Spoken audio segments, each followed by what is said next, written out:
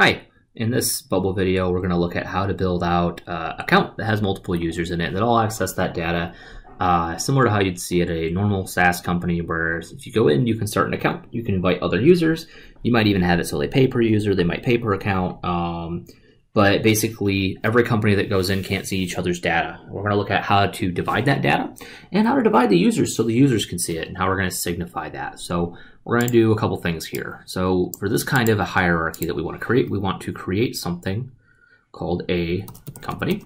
We want to have users attributed to that company, and we want data for that company, right? Great. Just going to put that up there so we know what we're working with. That's the goal. So if user A signs up, they're going to create a company. That company is going to have data specific to that company, and we're going to look at how we divide that data. So we need a couple inputs here. I'm going to do everything on one page so that we can show it. I'm going to create a couple of repeating groups to really just show how the data is going to come out. Okay, so I'm going to do company so we can add companies. Great. And then I'm going to create users differently just for simplicity here. Normally users you would do with the create user function, but I'm just going to make fake users for simplicity here. And that will have a drop down of companies. Company, and I'll show you how that's going to affect everything, because really we're just looking at the logic behind it.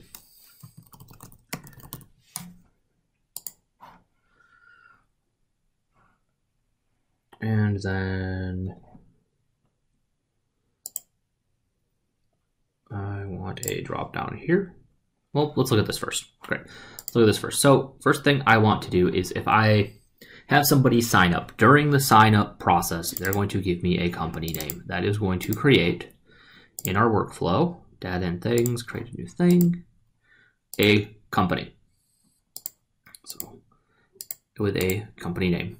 Great. And we will do input company's value. Great. Again, this is in my sandbox that I use. So there's going to be some extra data in here, but it should still be clear. Fake users and choose company. So choose company isn't going to have static choices. This is going to be choices of companies. And this part's really irrelevant other than to how I'm going to teach you how this data works. So you want to do a search for companies. There we go. Caption, company name. Great. All this is going to do is say if there's companies in the system, we can add companies to the system here. You can view the names of all the companies here and add user here. We're going to have this just create fake user. Data and things, create a new thing. Fake user. Add a field, and our field name will be company ID. And this is how we're going to divide all of our data. Everything that we create will get a company ID. Let's make the text field, and the company ID for the fake user will be the drop down. Where'd it go? Drop down, choose companies, values, unique ID. So everything you create in Bubble has a unique ID. We're going to make use of that field. And I'll just do a simple text field for the name. Oops. Input fake users, value. Great. So what we can do here is we're going to say make a company, right? That company comes with a unique ID inherently in Bubble. Also, sorry if you can hear my dog behind me. The fake user, we are going to assign to a company. So when I create this fake user, they will get the unique value ID. This one, create a company, has a unique ID. Unique ID, we're picking here by choosing the company name. Bubble will look, find that company name that we've chosen and their unique ID and attach that unique ID to the fake user. Okay? That gives us the ability to do a couple things. One, I'm going to create this repeating group right here. Type of content. I will do fake user. Hold on a second, I have to call. Sorry about that. So fake user here, data source, do a search for fake users. Great. I want all the fake users to show up here. And I want to do 2 text fields. One will be their dynamic text versus fake users name. And then I'm going to show you the other thing we can do with data there is I can go in and I can say current users, fake users, company ID. I could bring up just the ID, but it doesn't help me, right? I don't want to see just a string of numbers. I want to do a search for a company that has the unique ID equal to current sales fake users company ID. And that company, I want their name. So what I'm doing here is I have a reference point. I have my fake user. I have the company that they're assigned to's ID, right? I'm using that ID to search companies for the company that also has that ID, and I want to display their name. And I'm going to show you real quick how that all works.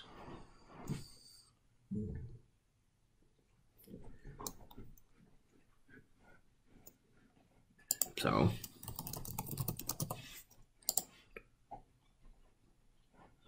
right, so I have fake company 1. All the other companies I've also added for different projects we've done in here. Fake user will be Joe. Joe at fake company 1. John at company 1. Great. So see how that's working? What it's doing is it's saying this person at this place, this person at this place, right? And we can do that with our data too. So if I want to have this, use this kind of assignment to filter data, I can have a, let's go scroll down here.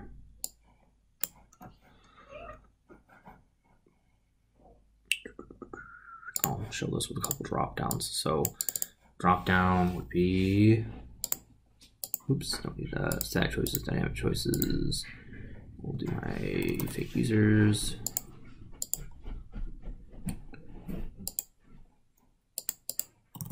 Fake users, great. Fake users name, great. I just want all my fake users to show up here. And I can use that to assign anything that this user's company has done, right? I'm going to use this to find this again, and I'm going to use that to define what products there are, right? So say I have an input, okay? Will be a product. That product will have been created by a company. So I'm just going to copy and paste that real quick here. So I don't have to redo all that. Great. So I have a product, I have a company. Great.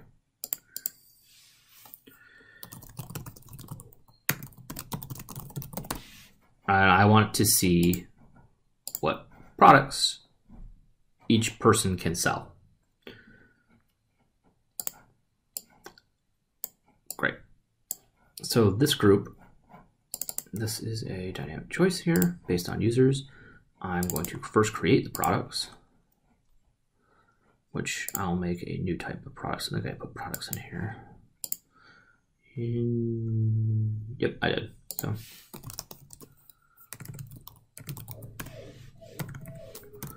create that called new product, create a field.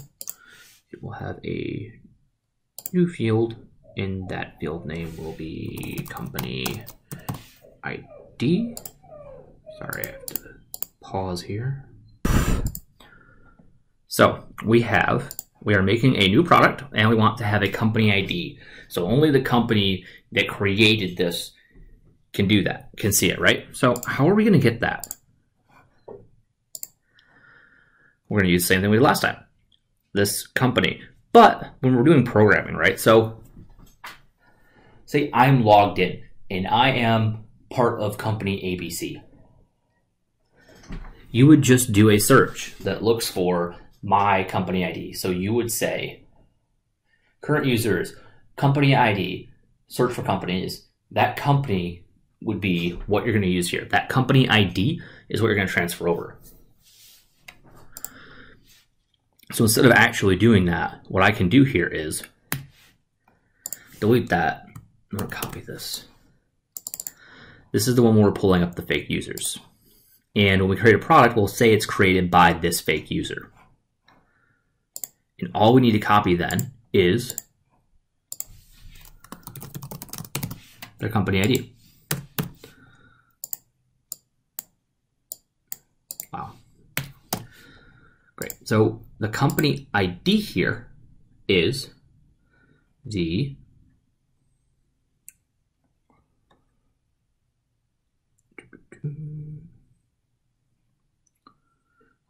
I need to define my drop downs because right now you can't tell. So if you just click up here, you can change the name of it.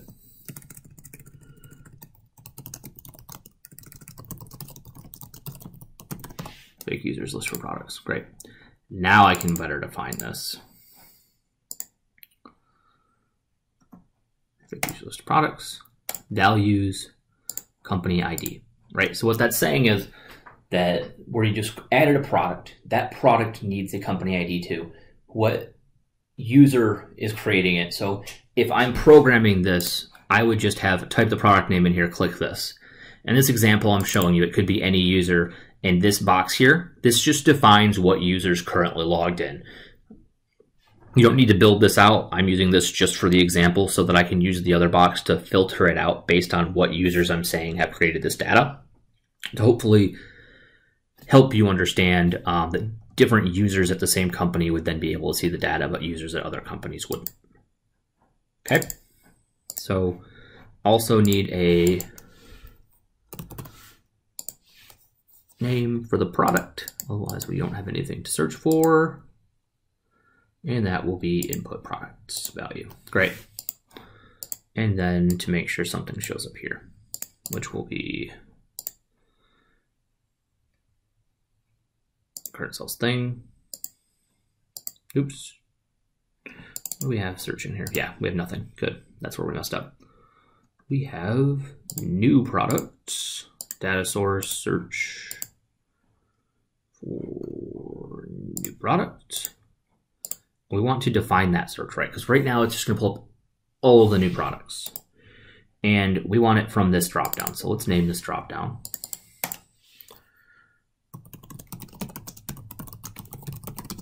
Search by users company, because that's what we're going to use it for.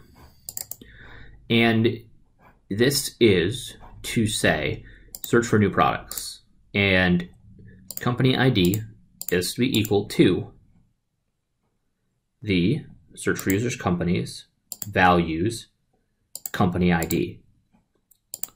Great. Perfect. So let's do a preview. This is recording, right? Yeah, good. Great. So what we did earlier, we created all this. Now we have this down here. We have a list of the users that have companies associated, but there's no products associated to them yet. So let's say we make a product of corn, and Joe is the one entering it. If I go to Joe,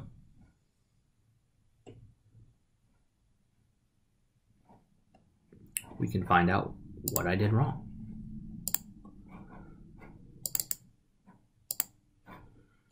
Create new product, company ID, list of fake users, products, company's ID, input products value,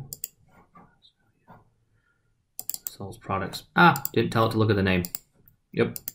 See, always good to do things in steps. So when I put this in, is before I filtered this, which is why I realized I needed to filter it.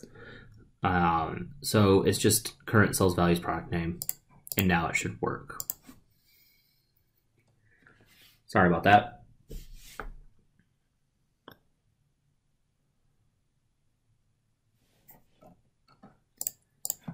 There we go. Now Joe can see corn.